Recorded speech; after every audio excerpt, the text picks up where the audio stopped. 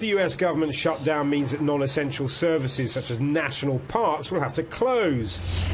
No tourists at Yellowstone might mean peace and quiet for Yogi, but it's bad news for business owners who rely on tourists for their trade. If the government shuts down, we're going to give it either 24 or 48 hours to see if it opens back up. If not, we'll have to close down. With the shutdown putting up to 1 million workers on unpaid leave at Gettysburg, the famous Civil War battleground, it's tourism that will suffer the heaviest losses. When you plan a vacation for 6 to 9 to 12 months and you come to the location that you want to visit and you can't visit it, it's upsetting. Until Congress resolves its differences, tourists and those who rely on them for their living will pay the price.